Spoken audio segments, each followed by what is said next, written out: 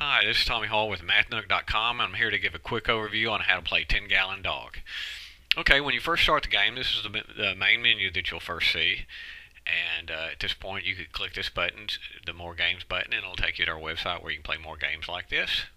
The instructions will give you the written instructions, and the play button will take you to the game. I'll go ahead and click that, and you'll see it come up with the level selection screen.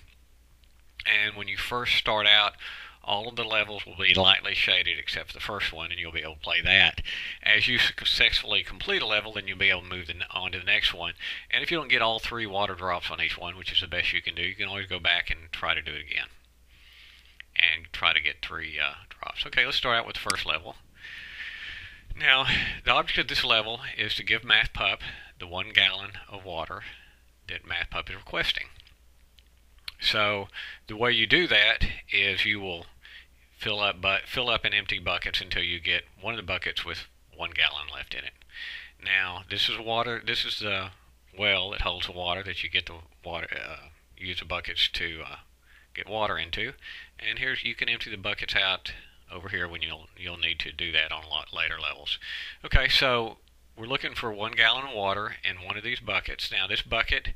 This 4 represents that it holds 4 gallons, and this one a little bit larger, and it holds 5 gallons. And currently, this other number shows that it currently how much water it currently has in it, and this one has 0 in it, and this one has 0. Okay, let's go ahead and complete the level. And the way I'll do that is I'll left-click on the bucket here, and I'll release the button, and it'll fill up the button.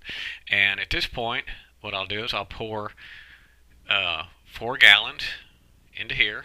I'll just fill it up, and that'll remove 4 gallons from here. That'll leave me with 1, and then that'll give the 1 gallon left in this bucket that MathPup's asking for. So let's go ahead and do that. Completes the level. Let's go ahead and move on to the next level. We got 3 drops because we did it in 2 moves. This now MathPup's requesting 5 gallons of water, and I can do pretty much the same thing on this one. It's got 9 gallons. I'm going to fill this one up, which means it'll be removing 4 gallons from the 9, and it'll leave us with 5 gallons. And I get 3 drops on that for doing it in 2 moves. Okay, now this one gets a little bit more complicated. And what we'll do is we'll go ahead and normally it might take you a little bit to figure out. And if you didn't know how to do it, you could always get a little bit of help here. And it says, it shows you what to do here, and it says take the 10 gallon, fill it with water, 10 gallon bucket I should say, fill it with water, dump 6 of it in here, and then take the 10 what's left in there and pour it in the 3 gallon bucket, and that'll leave you with the 1 gallon. So let's go ahead and get rid of the help screen and click that. Let's go ahead and take the 10 gallon bucket like it says, pour 6 of it out. Now we have 4 left in it, and if we pour 3 into this bucket, filling it up, it'll give us a 1 gallon that MathPup's requesting. And this one says give me 2 gallons of water, and so what I can do with that is a little bit trickier. And as levels go on, they do get a little bit harder and more buckets and a little bit trickier. But go ahead and fill this one up with 8, and let's go ahead and put 3 in there. That leaves me with 5. And now the only thing we can do is empty that one out, and now pour another 3 gallons in here, and it'll leave me with 2 gallons, which MathPup requested.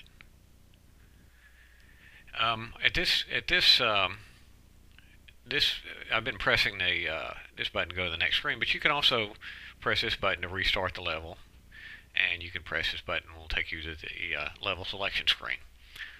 We can take a look at the next level, but that pretty much brings us to the end of the video. I just want to give you an idea how to play. The solutions are all in the game, so if you do get in trouble, you can or need help, you can always click on the question mark and it'll give you the help there. But I hope you enjoy playing the game, and I hope you like the video, and thanks for watching.